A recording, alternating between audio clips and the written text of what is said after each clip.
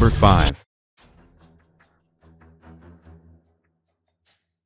The U.S. military used Tomahawk missiles early on Friday morning to target and destroy a Syrian air base, from which it is alleged Syrian warplanes carried out a chemical attack in Idlib earlier this week. As many as 59 of the missiles were used in the strike. The missiles were launched at about 4:40 a.m. local time from the USS Ross and USS Porter, destroyers in the eastern Mediterranean Sea.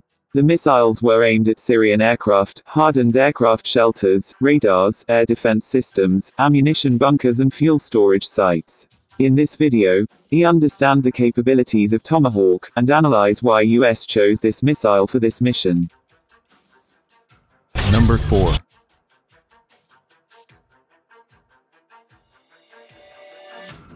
The Tomahawk missile is named after the axe used by Algonquin Native American tribesmen.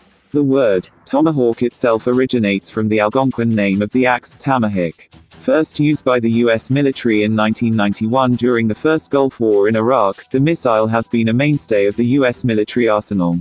The missiles have been previously used in October 2016 against targets in Yemen, and as many as 47 of them were launched against al-Qaeda targets in Syria and Iraq in 2014.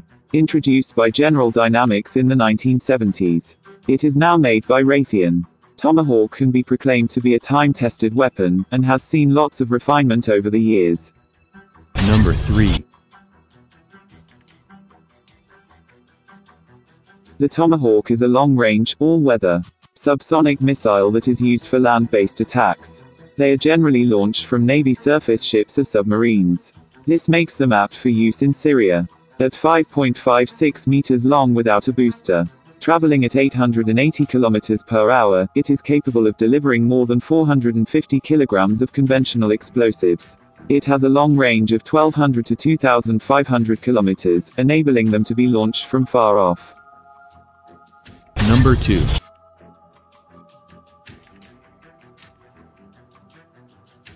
Using sophisticated guidance systems, the missile is capable of flying to its target without the need of a pilot. Over water, the Tomahawk uses inertial guidance or GPS to follow a preset course, once over land. The missile's guidance system is aided by terrain contour matching, TERCOM.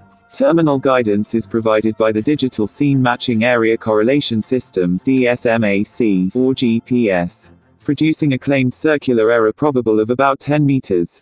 It also approaches its target at relatively low altitude, making it hard for defenders to counter its approach. The missiles have the added advantage of relying on the self-navigational abilities to circumvent defenses. The Tomahawk doesn't, for instance, fly in a straight line from launch to target.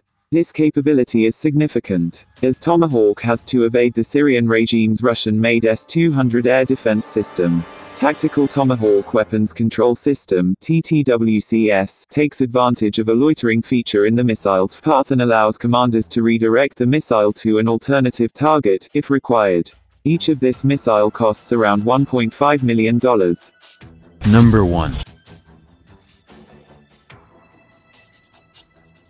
Tomahawk is a very versatile weapon and has been the weapon of choice for United States in carrying out precision strikes. The use of Tomahawk instead of full-fledged assaults by strike aircrafts is intended to keep the conflict from escalating further. An American official said the Russians on the ground in Syria had been given 60 to 90 minutes notice that the missiles were coming.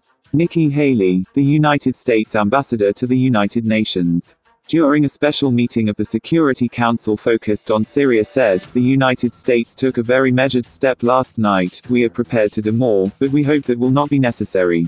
Russia warned on Friday that U.S. cruise missile strikes on a Syrian air base could have extremely serious consequences. Russian Prime Minister Dmitry Medvedev charged that the U.S. strikes were one step away from clashing with Russia's military. And Vladimir Putin's office called the Tomahawk cruise missile strike on Syria a violation of international law, and a significant blow to the Russian-American relationship. It remains to be seen how this conflict pans out. Thanks for watching. Subscribe for more videos like this. Hit the like button if you find the video interesting. Kindly provide your feedback in the comment section. This will help us improve.